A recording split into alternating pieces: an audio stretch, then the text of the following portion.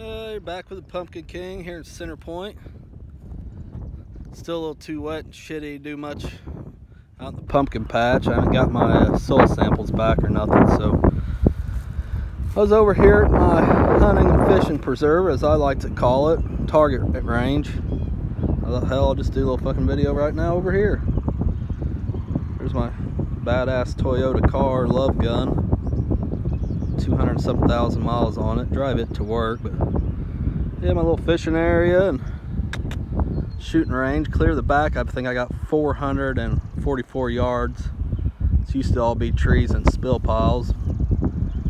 My dad rented a D8 and me and him leveled it all out and seeded it. So has a bunch of pine trees like over there, as you can see. They're starting to fall. So that's what we did with this. Cut it out. I don't know. Always thought maybe in the future it'd be a nice place to build a home back there in the back. So yeah, but that's what I'm standing on right now, is one spill pile we never knocked down. It's actually what it is a mostly dirt. Whenever they strip this, they mine this for coal, all this in here, and it's all strip piles. And said we leveled it off, but we left this one because it was a bunch of dirt. They used an old drag line that heaved all the dirt up over here.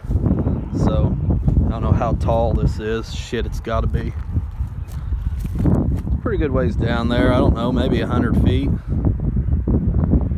maybe not that much, I don't know. But get on top here, you can see clear across all the fields and got a really good view.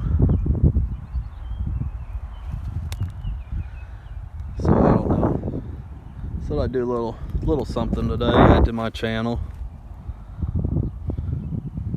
But yeah, pretty nice little area. Keep it all mowed up and weed eated, and it's nice to come over here and just relax, do a little fishing, or load up the guns and hammer down with them.